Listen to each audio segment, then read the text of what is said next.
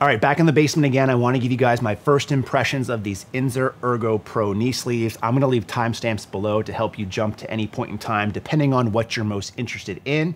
This pair right here, I actually got off of Amazon, and I say that because I initially ordered through Inzer, and I want to start by talking about the ordering process. So probably like a lot of you out there, I was hesitant to get these because of the price.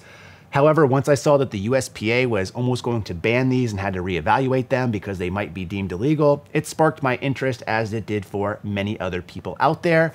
So I went to Inzer to buy these only because at the time, Amazon was not in stock. And if you've ever ordered anything from Inzer, like a belt or wraps, you probably know my pain that I'm going through in terms of their poor website planning, their lack of communication, no updates, and just the length of time it takes to get your product. And this kind of gives me flashbacks to when I ordered my first powerlifting belt many moons ago.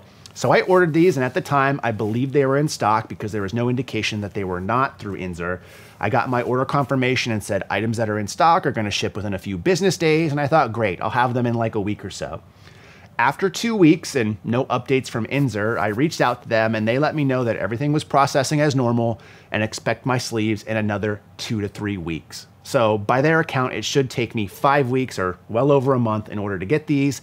And I was very frustrated, to say the least, because again, I was under the expectation that these would ship if they were in stock, which I thought they were, and I'd have them roughly within a week.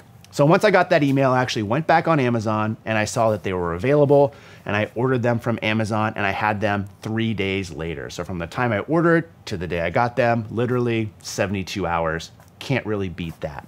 Now, in terms of the pricing of these goes, no matter who you get them through, they're going to be extremely expensive. And you're probably thinking, yes, $130 is expensive for a pair of knee sleeves. Little spoiler alert, it's gonna cost you over $160 if you use probably any of the methods that I used. So through Inzer, which doesn't charge tax for some reason, they charge you almost $30 to ship these sleeves. So very expensive in that route, and I can't imagine that these cost $30 to ship based off of what they are. I mean, they weigh probably 2 pounds in total with all the packaging, and they can fit in pretty much any size box, even those flat rate boxes. I don't know why they're charging that much to ship these. But even Amazon, which the shipping is a little bit better through one of the resellers that I found, I think the shipping was $14. Amazon charges tax, so it ends up being around the same. So through Inzer, my initial invoice was $161 and change. Through the Amazon person I use, $165 and change. So $4 more expensive, but I got these in 3 days versus 5 weeks. Now, in terms of my first impressions of these, I want to talk about that next. So I talked about the ordering process. Inzer is terrible. We all know that. If you can buy on Amazon, do it, but they're all sold out. So just keep your eye open. As far as the first impressions go, I'm the type of person, I should state, that I'm very skeptical about things. I don't buy into the hype oftentimes. If you tell me, hey, you got to go see this movie, it's the best movie of the year, I'm probably going to go see it and come out of it and being like, it was okay. Right? I don't like to buy into that hype train, which is tough to do in the internet world these days. But these things have a lot of hype around them, being like light wraps, being super stiff, like a cast. And I can honestly say, taking these out of the box, I was like, wow, these are built different. And I have a lot of knee sleeves. Right now, including these, I have 16 pairs of knee sleeves in the basement. And that's actually quite down from what I had in my last basement, because I gave away a bunch of my duplicate colors or things I didn't need, maybe off sizing as I tried to find the right size. I've owned probably 25 to 30 pairs of knee sleeves in my lifetime. And out of all of them, these are tremendously different. And I say that because previously I stated most knee sleeves are all created equal for the most part. If you size them down enough to get the tightest fit possible, they're probably all gonna perform in a similar fashion. Right out the box, you can tell that these things are different, but I won't go as far to say that that's going to equate to lifting, which I'll talk about in a second. So the biggest thing you notice is the weight and the heft on these. I weighed some of my more popular sleeves out here. One pair of knee sleeves here, or one sleeve if you will, for me weighed 0.9 pounds. My next closest was my Stoic knee sleeves, which are my preferred sleeve, was like 0.45. So over twice the weight for one knee sleeve. So even one of these weighs as same as a pair of my other ones.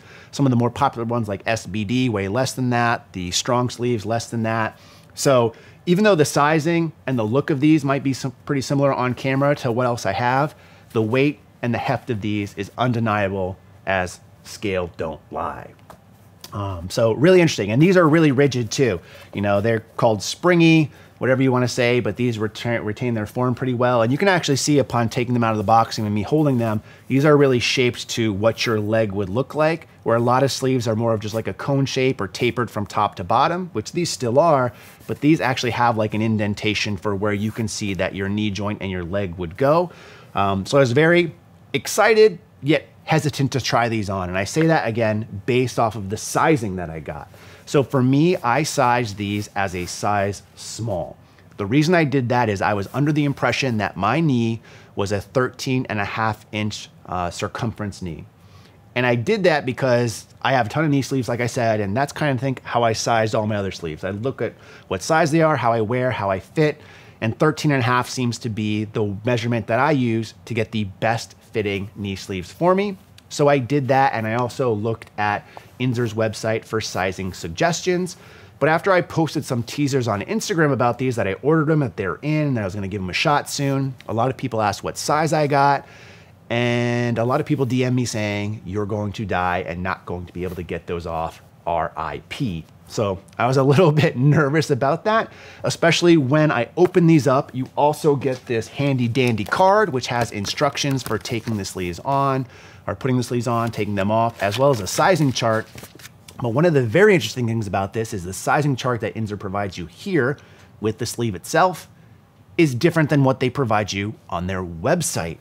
So it's like, which one is correct? And according to some of you who commented on this, you told me Inzer recommends going off of the website for sizing, which my point is, then why do they send you this card still with incorrect sizing, especially after the fact that you already bought it? And my only logical thinking behind this is this is kind of like their fail-safe to say, oh, if those sleeves don't fit, we sent you the sizing, you should have known better.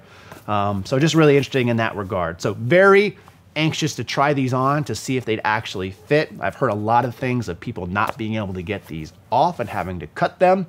So I was hopeful that that wasn't going to be me based off of the fact that when I actually measured my knee, I saw that my knee was actually a 15-inch circumference knee. So 1.5 inches more, which good for me. It's always better to under-promise and over-deliver, but really kind of nervous that these were not going to be able to fit. I wouldn't be able to get them on, and I especially wouldn't be able to get them off. So actually trying them on and wearing them wasn't as bad as I thought. Getting them on, follow a similar process, and again, they include instructions. It's as simple as folding the bottom up, which is actually a little bit more difficult to do in these sleeves than normal because again, there's not a lot of give on them. And my suggestion is to about fold them up halfway or so, and then fold the top down again halfway or so. Ideally, what you're gonna do, and I'll probably be showing you some video right now of me putting these on. Ideally, what you wanna do though is get this as compact as a unit as possible. And the reason being is you really wanna make sure that you get these sleeves up high on your leg so that your knee sits right in the middle of them. Because these are so stiff, so rigid, and in a lot of cases for people sizing them so small, it's difficult to get them up high on your quad, which then puts your knee very close to the top of the material, in which case, in my opinion, diminishes the impact of and effect these have, and also can be a detriment to how they feel, which I'll talk about in a second. So fold the bottom, fold the top, put them on your legs and slide them up. One of the things I will really suggest to you is consider wearing longer socks in order to do this. If you have hairy legs, if you're sweating, you've already been training some, getting them on is going to be very difficult otherwise, as these things will tend to stick to your legs, as I'm sure you've probably noticed with other knee sleeves. But that's also gonna come into play when you're trying to get these things off, which again, I'll talk about in just a second. So fold the bottom, fold the top, get them up as high as you can up on your knee, and then unfold them. Now, actually wearing them and walking around, the first thing I noticed once I got them on my knee is the fact that with a leg bent, the front lip of these tends to stick out a little bit, so I can definitely stick my fingers up in there. But once you stand up, that tends to go away, and I believe I've seen somewhere on Inzer's documentation that this is not a problem. You know, that's kind of common somewhat because, again, they're so stiff and they're so rigid, they just don't conform as well in that regard. Now, actually standing up and walking around in these, I've only worn wraps, I think, one time, way long ago, even before I started powerlifting in the gym. But one of the things that I associate with people who wear knee wraps is kind of that wrap waddle, you know, almost walking like a penguin because you can't really bend your knees so much. And I definitely got that from these sleeves initially. So I had very high hopes in that regard. Did a couple of air squats, couple of bar warm-ups, and I wore these for my deload training yesterday on squats, so I only worked up to a set of 405. One of the things I noticed with these, again, because they're so rigid and so dense and they don't have a lot of give to them, is when you go down into the hole, you do get some bunching up of the material like you do with a lot of sleeves, but because these things have no stretch and no give, it's very uncomfortable to wear these, especially if they're not on the right spot on your leg, because some of those bends and folds will hit you right in the back of your knee versus maybe the back of your thigh. So again, it's really important you get these up and you get your knee as close to the middle as possible, but it's very off-putting feeling wearing these. It's almost like a crunchy feeling because again, it's not stretching like an SBD pair would, like a Stoic pair would. It's literally just folding onto itself and probably into the back of your leg. So very uncomfortable. Now, as far as the actual rebound goes and feeling out of the hole, to be honest, I didn't feel I got much out of these compared to my other knee sleeves.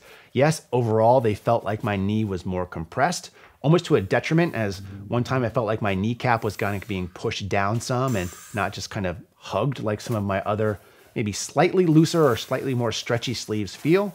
But in the bottom of the hole, again, all I really felt was that bending over and that crumpling feeling, and I didn't necessarily feel more spring out of the bottom.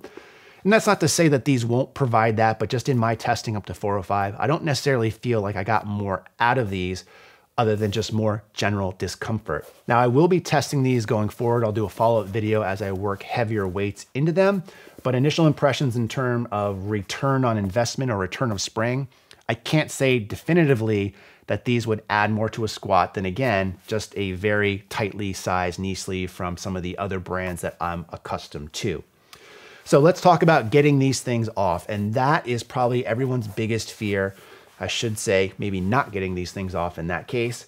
These things took me a long time to get off. I had the same flashbacks and worries that probably everyone worries about, that, oh no, I'm not gonna be able to get these off. I'm gonna have to cut them. I'm gonna need to actually call my wife down here to come help me pull these things off me. These things, although getting them on was somewhat difficult, getting them off was an experience in themselves. It took a while. One of the things that helped is if you actually follow the instructions. So this is the one time that I probably recommend reading the instructions that come with this. Typically, when I take off knee sleeves, I use a very similar process to putting them on. I just reverse it, right? So I fold up the bottoms, I fold down the tops, then I kind of wiggle them down. Do not fold up the bottoms on these. Even if you have no calves, like me, you still typically have a little bit of a change from, the bottom of your knee to where your calves start. There's usually some sort of tapering out of your calf, even just a little bit. And it's really hard to get the material over that little hump, if you will, especially if it's folded up on top of itself. So in this case, instead, just fold down the tops and not tremendously low, but maybe just like a couple inches or a third of the way down. And what I found helps best is you basically pick one spot, try to push it down just a little bit, a couple millimeters, a centimeter, any little bit helps, and then kind of keep working around in a 360-degree fashion and keep doing that. It's gonna take a long time, but eventually the sleeves will start to give more and more, eventually to the point where you're able to kind of push them down off your calves. Again, wearing high socks helps, especially if you have hairy legs or sweaty legs. Now, for you guys out there with huge calves, I don't know what to tell you, but you're going to be in for definitely a struggle bus adventure, because even me with these chicken legs, it took me a little while. And even though I got my mojo down in terms of how to do this, it's still not consistent yet. So I feel like over time, as these break in slightly, I don't imagine they're gonna break in a ton, again, based off the material, the density. I think it'll get a little bit faster, but it's still going to be a slow and arduous process to get these things off. Going with a bigger size may have helped, but to be honest, I don't think I would size up for me. Just again, based off of how these fit, how these feel, and how they compare to my other size knee sleeves, I would probably only wear these for like a 1 rep max or a super heavy set. One of the things with these being so uncomfortable and off-putting, as I've already mentioned, is as soon as I was done with my squats for the day, I took these things off as fast as I could, which still wasn't relatively fast. Whereas versus my other sleeves, I'll leave on for all training just because I find them comfortable enough and not annoying to the point or hurtful enough where I want to take them off. Was not the case with these. I could not wait to get these off, and the back of my legs were definitely feeling it in the shower later that night, just based off of all the abuse they were taking from these sleeves, as previously mentioned. So at the end of the day, do I recommend these? Again, Take this with a grain of salt, as this is just a first impressions video. I've only worn them once, and at this point, I don't feel like they offer me a ton more than some of my other sleeves. I would probably not recommend them for most people unless you're just looking for like a competition set of knee sleeves. So you want potentially the stiffest, the tightest fitting knee sleeves, and the one that may give you the most out of the bottom of the squat. It might be worth investing in these in that case. But if you're just looking for like a first pair of knee sleeves, I think you can get away with a lot of other sleeves for a lot less and actually find that you'll use them more because, again, there's no issues in terms of the material and the potential pain or discomfort that you wear with them. For example, I typically recommend Stoics because I find those are the best sleeves for the money. A pair typically costs around 60 bucks. SBDs are also usually a very good pair to get. However, I normally steer people away from them because I consider those expensive at around $100 a pair, where the Stoics are 60. Given these are 160 at the end of the day, SBD or Stoics are a bargain compared to these.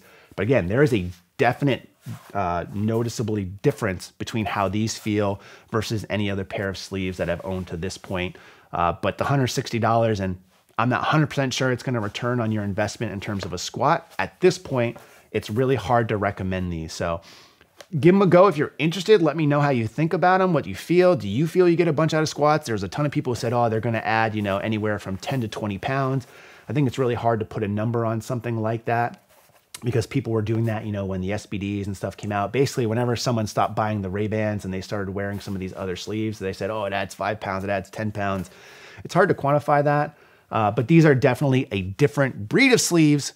I just don't know that they're necessarily good for most people out there. But as always, let me know what you think in the comment section below. In the meantime, thanks for watching and stay big.